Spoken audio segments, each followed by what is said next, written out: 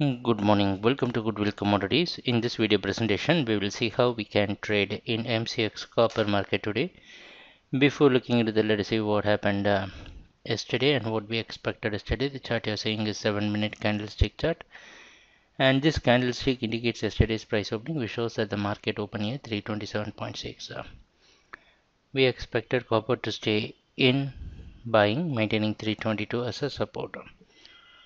Right after the price opening, the price came till 326.6 and consolidated here, and again went up and hit the first target of 329.6, found resistance and closed near 328.35. Today you can expect price to open more or less within 328 and 329. There is no change in our strategy. Still we expect copper to stay in buying, maintaining 322 as support, and you can expect 332 and 336 in near term if the trend continues. So let us see what's going to happen during the trading session. Thanks a lot for watching our videos. Happy trading. Take care. Bye.